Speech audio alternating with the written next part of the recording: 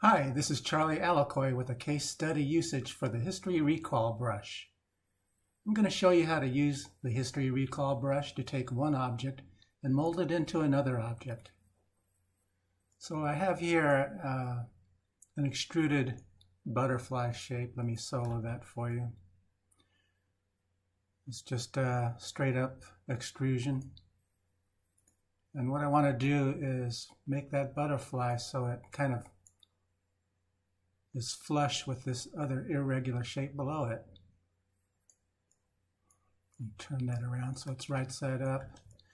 So I dynameshed the butterfly just so I'll get a nice clean extrusion when I'm ready to re-extrude it after I've flattened it up against this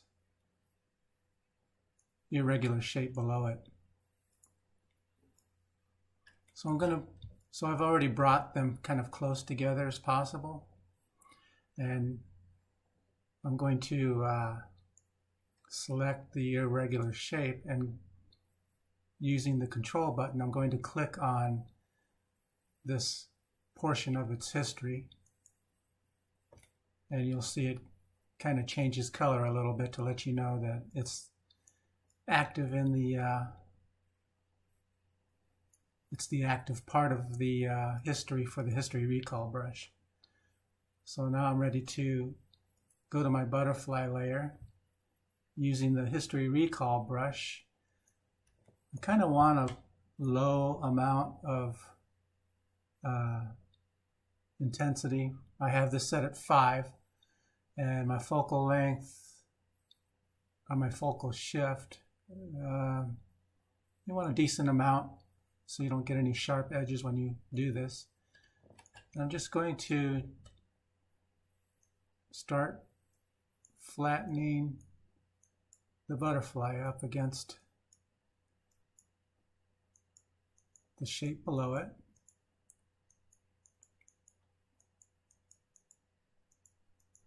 Let's take a look at it from the side. There's a couple of spots right there I want to hit again. Right there and right there, I think. All right, maybe right there. Okay, that's pretty good. So we have it flush against it, but the History Recall brush flattened it out also. See how thin it is. And if I was going to try to 3D print that, there's no way that's going to happen. So what I can do, because I want to use this butterfly as sort of a relief on this other shape, what I can do about that is I'm going to go into my brush auto masking, and holding down the control button, I'm going to hit back face mask, and let's just paint over the top of that, mask it, and what happens is it's masked on the top but not on the bottom, which is a good thing, but we want the opposite of that. So just all you do is just hold control and click, and that inverses your selection. So now I'm ready to just extrude that.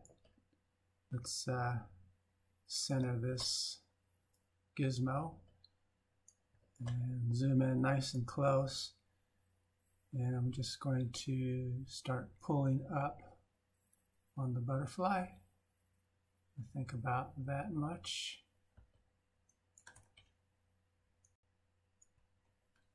And we can get rid of our mask. So there we got a decent amount of thickness. So if I was going to 3D print these two parts as one part, I can't just have it laying on top of that surface. It has to be embedded a little bit, which is why I gave it that little extra thickness, or one of the other reasons.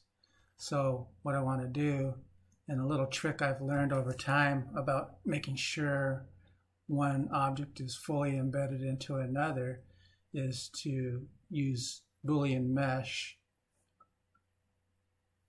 use live boolean, you click on this little overlapping double circle right here and make sure your object is below the test object and turn on live boolean. So right now you see nothing there, right? So just kind of gently pull down and you'll start seeing the object kind of traced version of it appear there. And that is telling me that the bottom of that butterfly is now embedded into the surface of that object below it. And you want to make sure there's nothing missing from that, and it looks pretty good to me. So I'll turn off live boolean. I'm not going to actually boolean these two parts together, but I could if I wanted to for the purposes of structural integrity. But let's go ahead and just do a quick merge of those two parts. Under merge, merge visible, so we can just look at them all as one color. So you have this irregular shape with this relief on top of it now, which, you could use any shape really. There might be some limitations to extreme curvatures, like a sphere, for example, might give you problems, but pretty much any other shape, and you can have an irregular shape with a relief on top of it using the history recall brush. All right, that's it. Thanks a lot.